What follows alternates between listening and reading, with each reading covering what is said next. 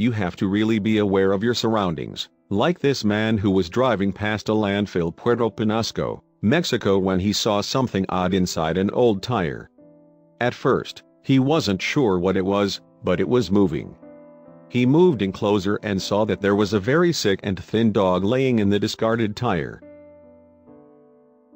The man quickly made a call to Claudia Ortega, the manager of an animal hospital with ties to the organization Compassion Without Borders, CWOB. Christy Kambler, the founder of CWOB, said that the dog was using the tire as shelter and had probably been living out at the landfill for months or even years. The dog was dubbed Yoko, was estimated to be 8 years old. Yoko was taken to CWOB for a full exam and a complete shave.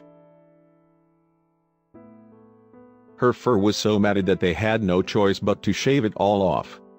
Yoko was covered in fleas and tick and had an ulcerated wound on her stomach.